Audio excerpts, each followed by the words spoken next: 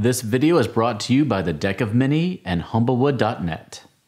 Welcome back to the Gallant Goblin. I'm Theo, and last week we did a review of Tiamat, Queen of the Evil Chromatic Dragons. You can see that review by clicking the eye in the corner of your screen. I asked you to leave me comments telling me your favorite D&D dragon, and I think the most popular response, outside of Tiamat, was Bahamut, Tiamat's counterpart. Bahamut is a platinum dragon and the chief deity of the good metallic dragons. Today we're going to look at both the Icons of the Realms, Tyranny of Dragons premium figure Bahamut, and the D&D Attack Wing premium game piece Bahamut. Attack Wing is a tactical flight and ground combat miniatures game from WizKids. The two figures should be essentially identical, but are they? We'll find out. We're also starting a new giveaway this week. You can win a booster box of pre-painted miniatures from the Descent into Avernus adventure. To enter, be a subscriber and leave a comment on this video telling me either your thoughts on Bahamut or about your most memorable encounter with a dragon in your campaigns. Tune in next Monday to see if you won. We'll reveal the winner of last week's giveaway at the end of this video. But let's open up our twinsy Bahamuts and take a closer look. Bahamut lives in the seven heavens of Mount Celestia, but sometimes wanders the material plane in the guise of a simple man in pleasant robes, accompanied by 7 golden canaries.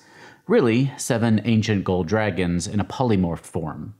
He rarely interferes in the affairs of humanoid kind, but will attempt to thwart any interference by his archenemy Tiamat. Bahamut is a lesser god capable of granting divine spells to clerics and paladins who worship him. One legend holds that Bahamut and Tiamat are two halves of the same entity.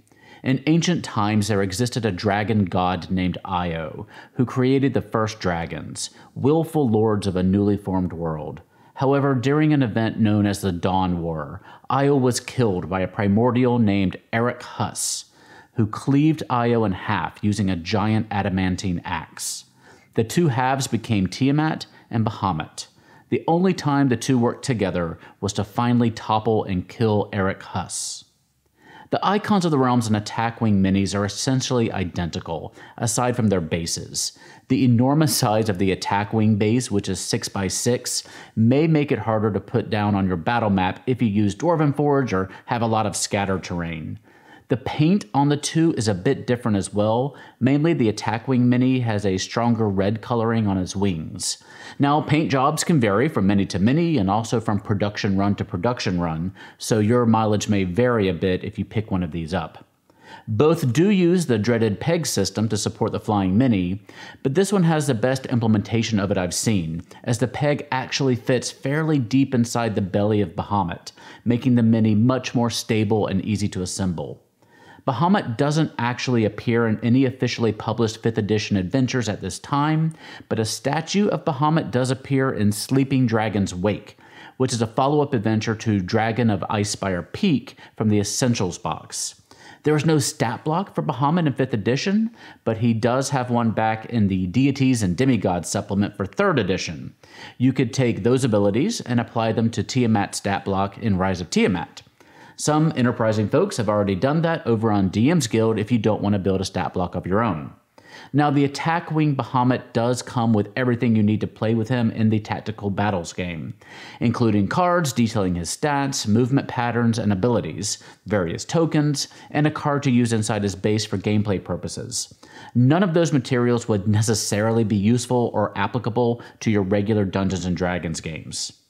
In general, many of the minis from 2014 to 2016 are available in both the Icons of the Realms and the Attack Wing line.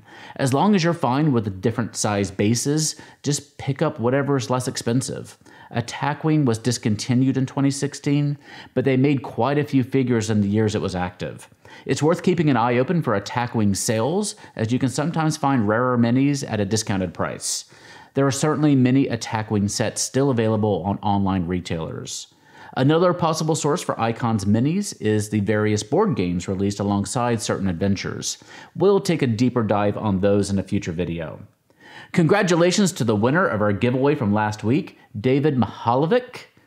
Mahalovic? I hope I'm doing that right.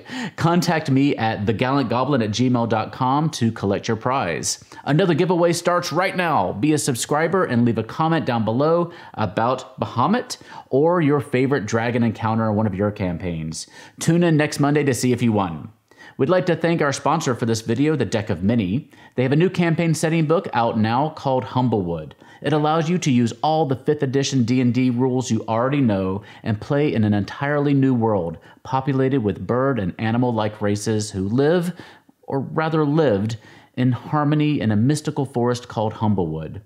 You see, seemingly unnatural fires have started encroaching into the forest, destroying homes and displacing many of the humble folk. There is a growing resentment toward the bird folk who rule over this land, as their homes have not been impacted as much by the fires. Tensions grow, and peace depends upon the actions of a small group of heroes. Humblewood features 10 new animal races, 5 of which are humble folk, and 5 of which are bird folk. It includes an adventure that will take you from level 1 to level 5. Check it out today at humblewood.net. Thank you for watching today. You can help us out by clicking the little thumbs up button if you enjoyed the video and clicking the little bell icon to be notified when we drop new videos. Come back every Monday morning for a new review and keep an eye out during the week for special surprise videos. At this moment, something golden this way comes. Hope you're doing well, and I'll see you next time at the Gallant Goblin.